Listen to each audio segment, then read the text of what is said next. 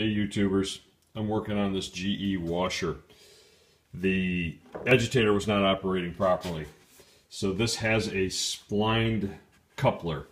The rubber portion of that splined coupler is stuck up inside this agitator. So you're going to have to fish it out with a coat hanger or something and grab it. It's way up in there. I haven't attempted that yet. But the next challenge was getting this part off. If you can see, there's a ridge on it. That ridge, when in properly, sits inside of this rubber boot here. And the rubber boot, once it's slipped in there, holds it here by this ridge.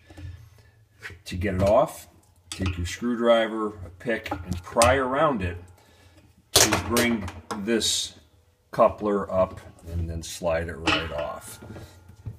Other guys have talked about using pulleys and pullers and things of that nature.